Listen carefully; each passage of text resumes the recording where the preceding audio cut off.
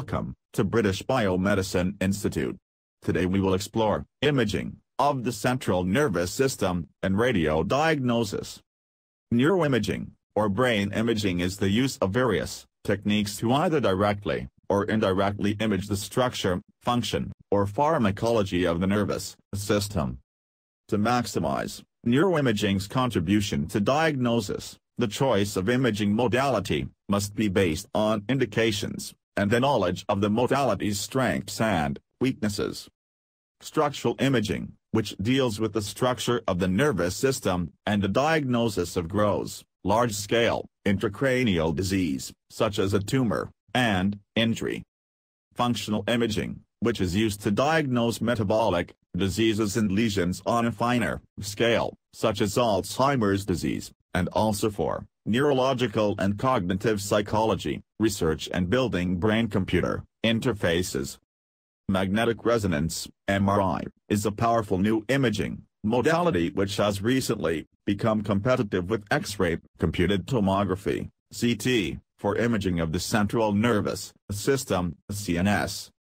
Diffuse optical imaging, DOI, or diffuse optical tomography, DOT, is a medical imaging modality which uses near-infrared light to generate images of the body.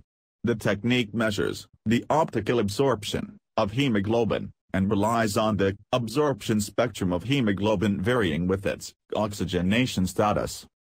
MRI is able to image directly in the transaxial, coronal, and sagittal planes.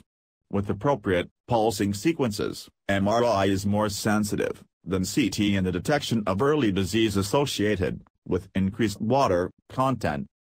Event-related optical signal, EROS, is a brain scanning technique which uses infrared light through optical fibers to measure changes in optical properties of active areas of the cerebral cortex.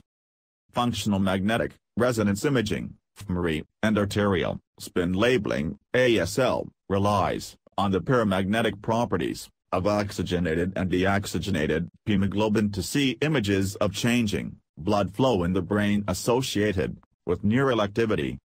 Magnetoencephalography, MEG, is an imaging technique used to measure the magnetic fields produced by electrical activity in the brain via extremely sensitive devices such as superconducting quantum interference devices, SQUIDs, or spin exchange, relaxation-free.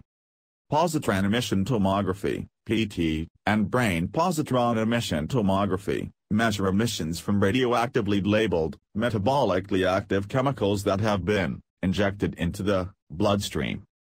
Single photon emission, computed tomography, SPECT, is similar to PET and uses gamma-ray emitting radioisotopes and a gamma camera to record data that a computer uses to construct 2- or 3-dimensional images of active brain regions. Functional ultrasound imaging, FIS, is a medical ultrasound imaging technique of detecting or measuring changes in neural activities or metabolism, for example, the loci of brain activity, typically through measuring blood flow or hemodynamic changes. Currently, fMRI is a preferred method of imaging brain activity compared to PET, since it does not involve radiation, has a higher temporal resolution than PET, and is more readily available in most medical settings. The amount of radiation a patient is exposed to in a PET scan is relatively small, comparable to the amount of environmental radiation an individual is exposed to across a year.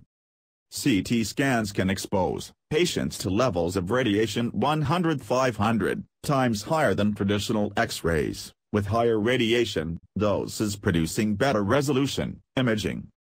Thank you for showing interest in British Biomedicine Institute Skilled Nano-Degree Program.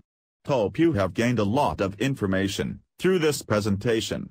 Please share, like, and subscribe our unique medical channel. Good luck.